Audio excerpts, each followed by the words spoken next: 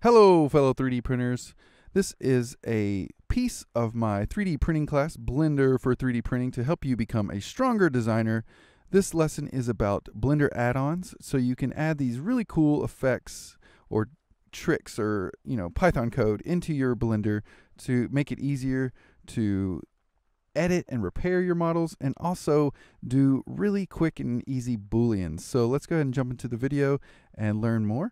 Like I said, if you want discount codes, you can go to my website and take the full class.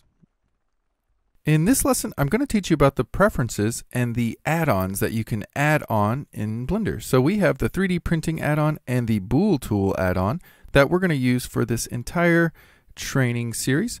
And so to add those on, you want to go to your Edit and Preferences.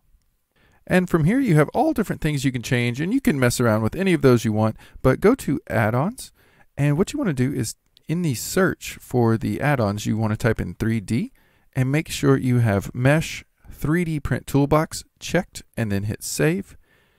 And then you also want to add, just type in bool, and that will give you the object bool tool. And we're going to use that to add and subtract objects together.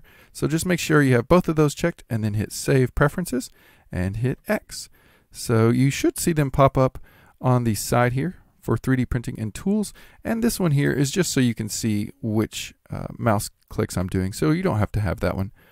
And let's go ahead and jump into the next video, mainly geared towards people who have been working with Blender in the past, maybe older versions of Blender. So this is just a caution about backwards compatibility.